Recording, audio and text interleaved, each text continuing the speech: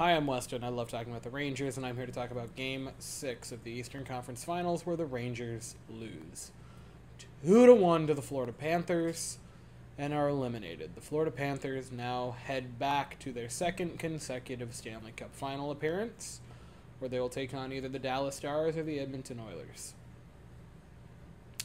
Rangers put up 1 goal while facing elimination. And for the first 58 minutes of the game, they put up 0. It was until Igor Shesterkin was pulled in their desperate attempt with less than 2 to play that they finally got on the board. The first Panthers goal was a Bennett ringer, just a beautifully placed shot. Awful defense by Jacob Trouba on that play. And the second goal was awful defense by name a player, name any player. Bad defense by Miller. Bad defense by, I want to say it was Loft back there. Panarin made a bad play at the blue line in the offensive zone. It was bad defense all around. Tarasenko was left wide open. Shesterkin did everything a human being could do to stop the puck. And it wasn't good enough. And that's the whole thing. That's if I had to pick one play to talk about the series, it's big star offensive side of the puck. Can't do it. Shesterkin does literally everything you could ask for him. Everything you could ask from him. And it's not good enough. That game sucked. That series sucked. And it sucked here's the biggest thing. And if you're looking for a deep dive for the play of this game in this series, not going to be this. I'm an emotional guy. I talk about how I'm feeling and my side from a fan for the series. This is all my emotion for the game. The Rangers, I am not even going to say the Rangers played terribly this series. I think they just got outplayed. I don't think that this is anything that you can just squarely lay at the feet of the Rangers.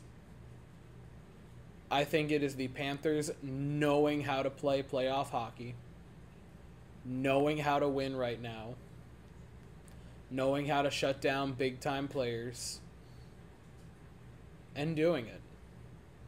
I said in October, from Game 1, I said that the Eastern Conference was a competition of who gets to lose to the Florida Panthers. And dude, not that it was a hot take from my account, but it's what happened. They faced the Lightning, the incredible pedigree of champions that is the Lightning. Beat them in 5. They faced the Boston Bruins, who have a massive upset. Not upset, but a massive, momentum swing in Game 7 where they win in overtime to win their first round series. All the reason in the world to want to stick it to the Panthers. Losing 6. And then they faced the President's Trophy winning New York Rangers, and they win in 6. And I don't think there was a single game where the Rangers, from start to finish, outplayed them. Every single category, except from debatably goaltending, the Panthers outplayed the Rangers in. Offensive, defensive, special teams, physicality, everything. The Rangers were second in everything. And not an embarrassing in second. I think the Rangers built the best regular season team this season. And I think that because they won the President's Trophy. And a lot of different times, a lot of different ways, they looked like the best team in the regular season. But I think they had the second best constructed playoff roster. And the unfortunate thing about that is you play in a conference with the best built playoff roster. And so I think it is an incredibly legitimate opinion to have that you look at it and go, what would you have done differently? You had a great goaltender. You had a good defensive core. You had a good offense. You had a great special teams unit through the first, 4, 10, 13 games. Power play looked good. Penalty kill looked good. You built a really, really good team. The Rangers had a really, really good team. Sometimes it winds up that there's a team that's just better. I think the most damning thing you can take away from it is that they couldn't will themselves. And I'm not talking to win a series. You couldn't will yourselves to outplay a team for a game. That's the most damning part of it. If they would have lost in 6, but in game 3, instead of it being an overtime winner, or in game 2, instead of it being a nail-biting overtime winner, if they would have just mopped them, 5-1, where at least you can say, well, they can do it, and outwilled the Panthers in just one game, I think it would be a different conversation, but they couldn't. They didn't have the willpower. And the big guys, the big players that you pay a lot for, didn't show up in the series. I understand Panarin had the only goal in this game. Who cares? It came way too little, way too late. He had a goal. Mika. God, Mika. Could have tied it early. Didn't have a stick on the ice. That's just fundamental. Keep your stick on the ice.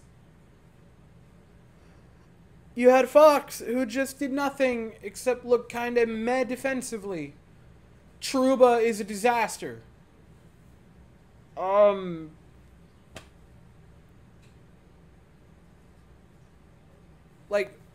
And here's the thing.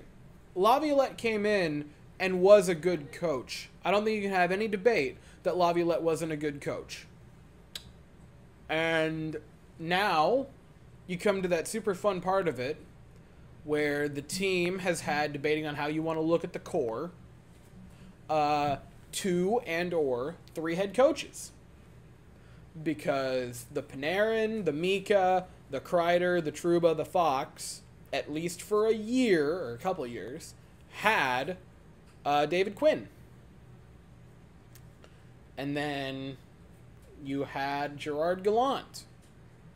And now you have Laviolette. Now, Laviolette is a lot better than either of the other two. Laviolette actually has a Stanley Cup. But the team couldn't do anything. He got the most out of the guys that you needed him to get the most out of. The guys that I feel it is in his ability to affect, he affected. Lafreniere had his best season of his career. Bar none. Trocheck had the best season of his Rangers career. Not that it's been very long, but that was the Trocheck we wanted. I thought he got a lot out of the bottom half. I thought he did great as the head coach. It's on the players now. There is no reality right now where you can convince me to run it back with this core. Someone's got to be moved. I think at minimum one. Trouba's got to be gone. And then you can have the debate on if you run it back with the main offensive guys of Kreider, Mika, and Panarin. Which I can be convinced of that.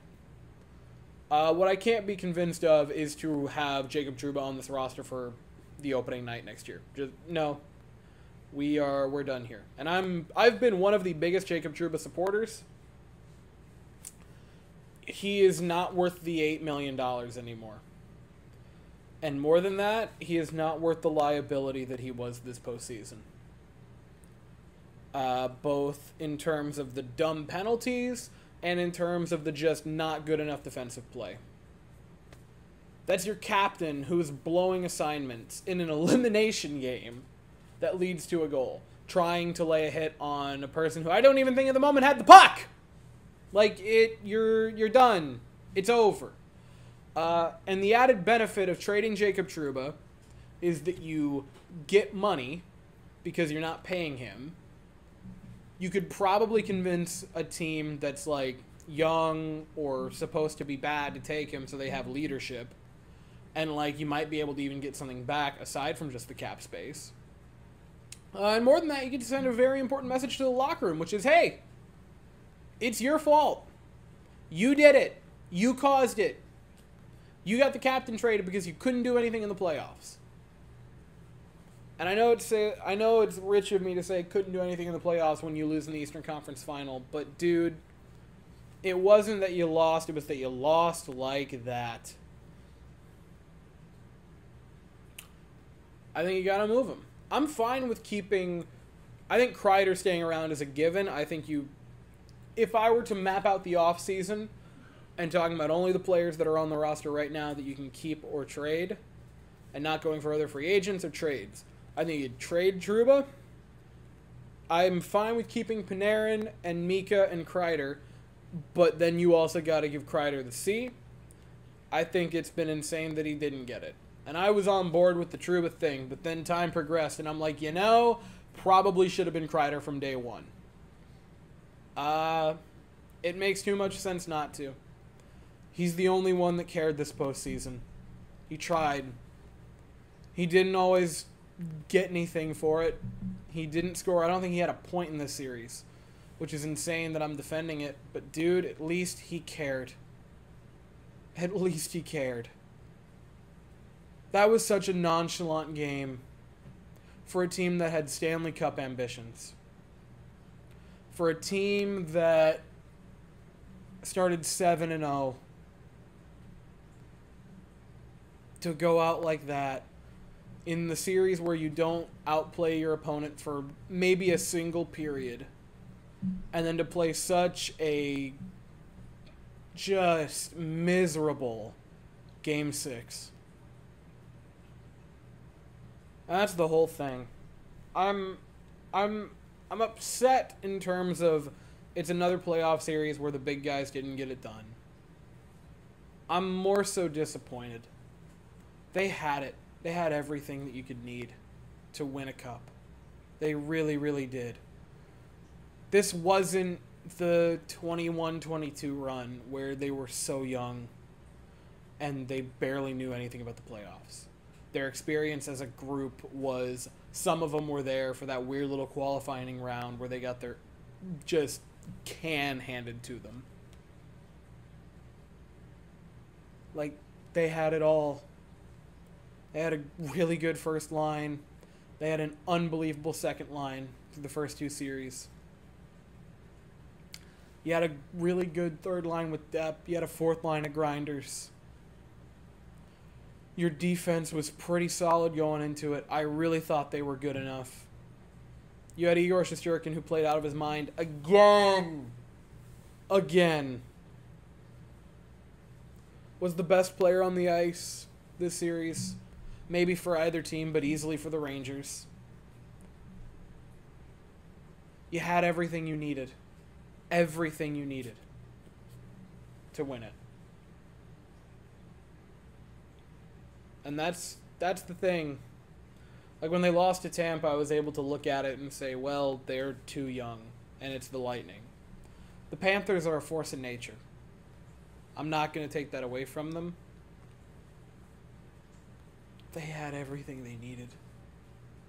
They had everything they needed to go win the cup. And to go out with a whimper like they did is just... it hurts a lot. It's so incredibly disappointing. Also, the big thing is you've got to keep Shesterkin happy. He looked devastated. And I don't blame him. He played a great game. This could have been like a 5-1 game very, very easily, or 5-0 even, because maybe they don't pull him to get the extra attacker. He held him in it.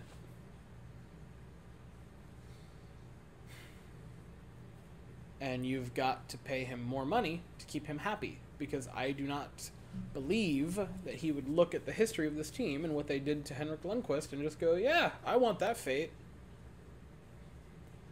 I want that fate where in 10 years from now, my final game is some weird playoff series where 39-year-old Igor Shesterkin, is still somehow the best player on the team when a crop of young guns can't do anything.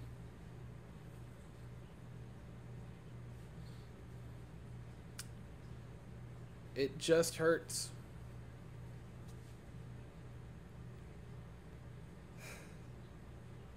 I really don't know what else to talk about for this game or the series. I mean, when they beat the Canes, I thought they could. I really did. Because I respected the Canes a lot. I thought they had a really good team. And you know, you almost swept them. You had to pull a comeback in Game 6 to beat the Canes, but you did it. You did it. But now with the Panthers, you were simply outclassed. And you can be upset, and I don't think you're wrong to be upset.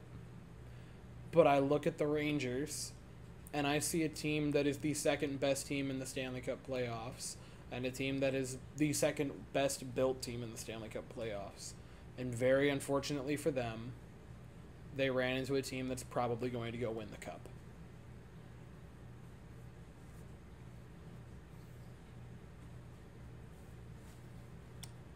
And that's it. The Rangers offseason begins. And there's no more Rangers hockey until September or October. Which means this little thing is probably has very little time left before I'm back to the Top Gun look.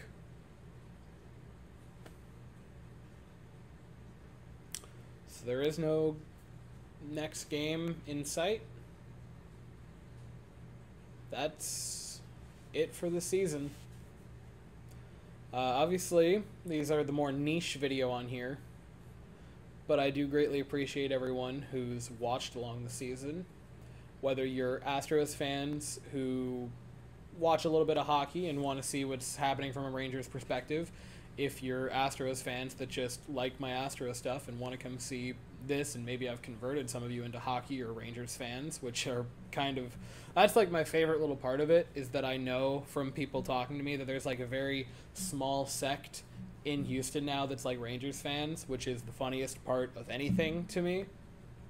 Or maybe you're Rangers fans who've found this and just been like, man, that's really weird that this Astros channel also does Rangers stuff. But this is, it's my little niche pet project, and I appreciate everyone who watches the videos for the season. And all I can say, at least in terms of Rangers content, is until we meet again, my dear sweet friends, when we return for Game 1 of the regular season, come October.